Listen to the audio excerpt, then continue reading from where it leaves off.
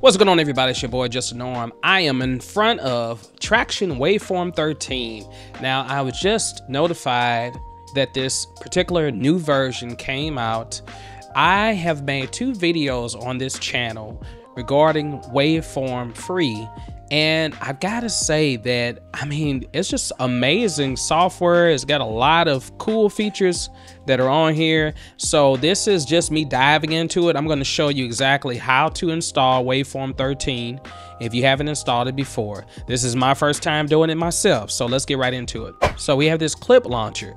Say hello to a new inspiring workflow. Whether you're looking to break out of a creative rut, embark on a live performance, quickly stretch out ideas. So this new clip launcher is going to allow you to import MIDI, audio, etc.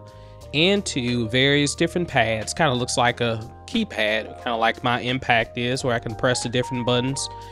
Simply just drag MIDI, step, or audio clips into the grid, or choose to record directly into a slot while getting visually input feedback in the clip.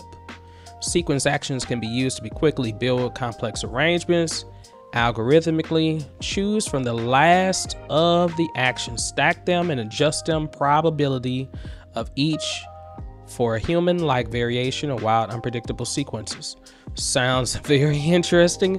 Waveform 13 supports a range of popular launch pads. So we got the Akai. I need to buy a new controller myself, you all. So I might invest in it sometime during the summer, because my Impact is great.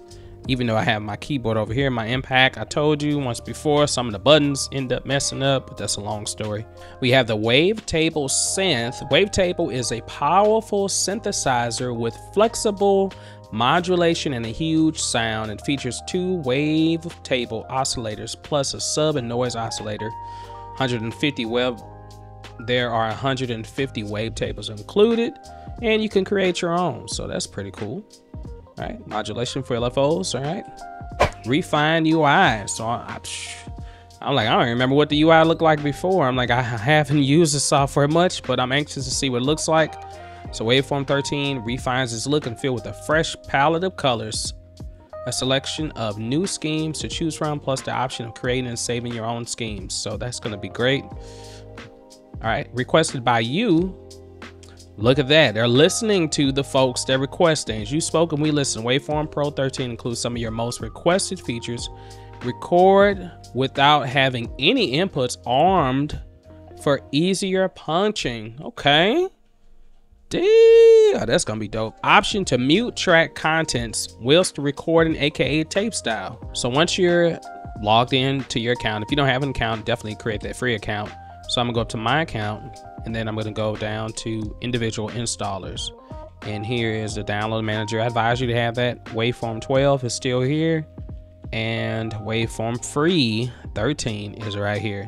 So let's go ahead and download that. 64-bit for Windows.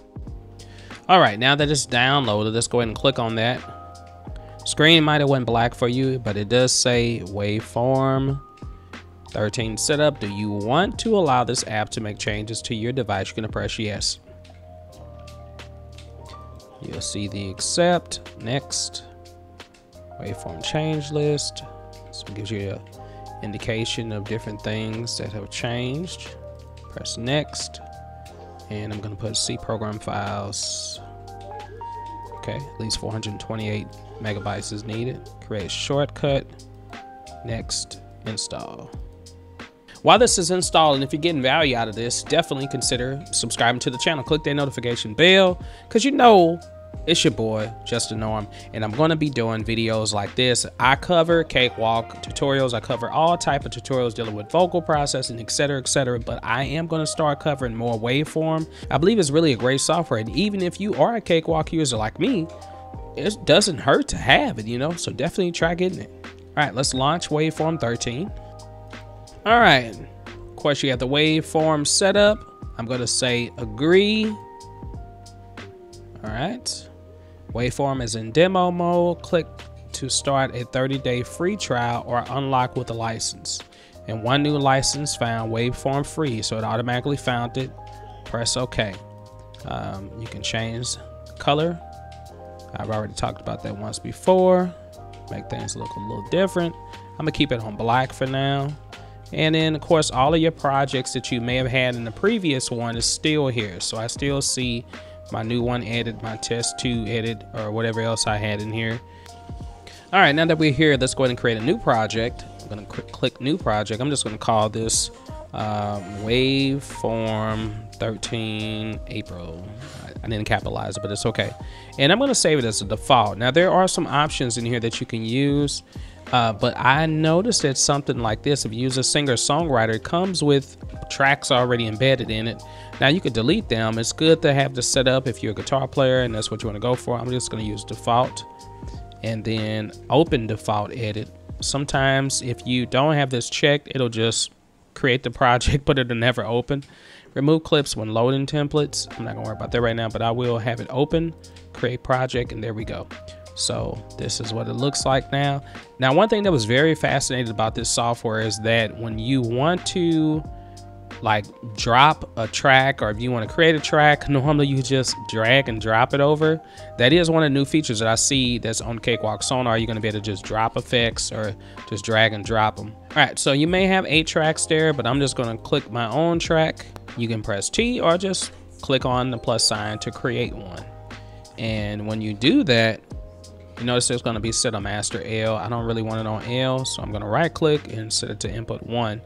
But what I really want this to be is an instrument track. And so what I'm gonna do is I'm gonna go up here and I'm gonna drag, it says drag this onto a track to create a new clip or a marker, right? But I can also drag this, if you right click on the gray plus sign, then you're gonna see a list of instruments that are up here and effects, etc. I wanna put this ample sound guitar on there. So I'm just gonna drag it, but it's different. You don't drag it to where it says track 1, you don't drag it in the grid, you drag it right to the track itself. And you'll notice that once it loads up, it pulls up, and now I can play this. Ooh, you can save a thumbnail image of plugin UI. Oh, that's different. I like that. You can take a picture of it. This is helpful when I'm creating my little video screenshots and stuff, because I normally do screenshots when I'm creating my thumbnails for my videos. So let's see, we have a keyboard, right? So we can play it. Okay, you gotta make, I forgot, you gotta make sure you have it enabled record. So press enable record. Right, and then so on here, let's press record.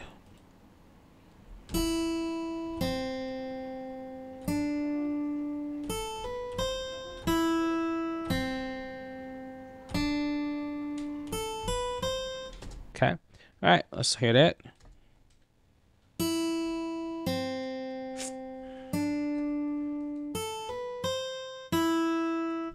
All right, let's hear that.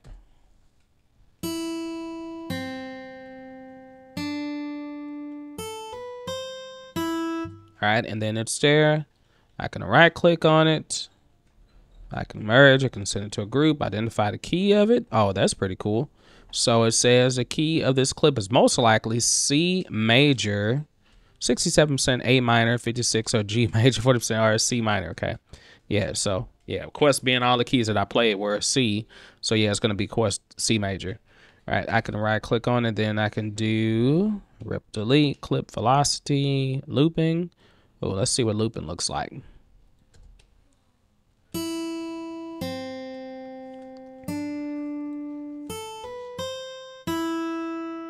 And then all you gotta just drag it out and drop it. Drag it, and then you can make it longer. That's cool. Okay. Did it loop it correctly, though? That's the question. Let's go back. Exit out of this.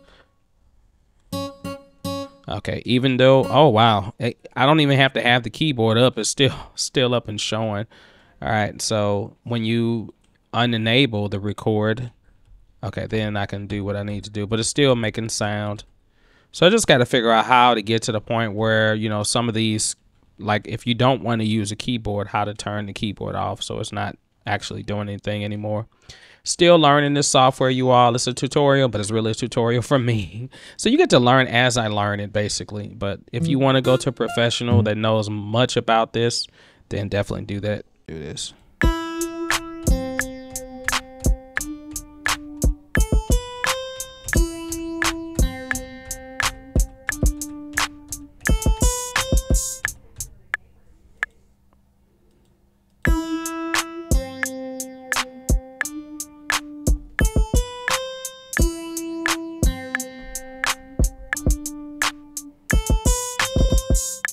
I see, watch. Now if I quantize this, watch, it's gonna be off.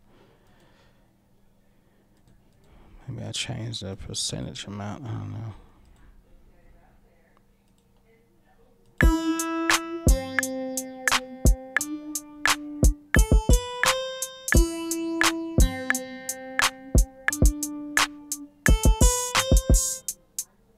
All right, y'all, I did what I came to do with this.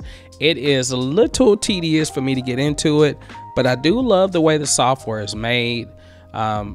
This might have been a dull, boring video for you, but I apologize. If you happen to stay during this whole entire time, then good for you. If you liked it, definitely give it a thumbs up. It does help it spread to more people. I'm gonna dive more into this software slowly but surely. I do love all the capabilities that it has, and I know there's going to be easier ways to do things. I just got to learn what they are, and then I might have to go and customize it myself so the way to make it more similar to Cakewalk as far as the buttons and stuff like that. So with that being said, it's your boy Just a Norm. It's been a pleasure to explore this software, but if you're a person that says, hey man, I need more help with Cakewalk, then this tutorial will definitely help you, whatever YouTube recommends. All right, I love you all. Peace.